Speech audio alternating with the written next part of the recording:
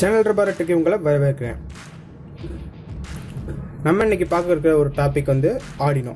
இதில் என்ன ஒரு சின்ன சீக்ரெட் இருக்குது அப்படின்னு தெரிஞ்சுக்கலாம். இது வந்து சீக்ரெட் கிடையாது, ஒரு ஃபேக்ட்னு சொல்லலாம். நமக்கு நம்ம தெரிஞ்சிருக்கதா நினைச்சிருக்கிற ஒரு தப்பான ஃபேக்ட். நமக்கெல்லாம் தெரியும், இந்த அட்மெகா 328 இந்த கண்ட்ரோலரோட கிறிஸ்டல் வேல்யூ வந்து 16 மெகாஹெர்ட்ஸ் அப்படின்னு தெரியும். ஆனால் அதில் ஒரு சின்ன குளறுபடி என்னென்னா, இந்த 16 மெகாஹெர்ட்ஸ் கிறிஸ்டல் வந்து இந்த அட்மெகா 16ஓட கிறிஸ்டல்.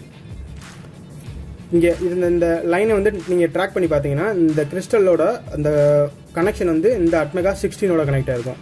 அப்போ இந்த அட்மெகா 328ஓட கிறிஸ்டல் எங்கே அப்படின்னு நீங்கள் கேட்டேன்னா, இங்கே இருக்கு பாருங்க, இவ்வளோ சின்ன கிறிஸ்டலாக இருக்குது.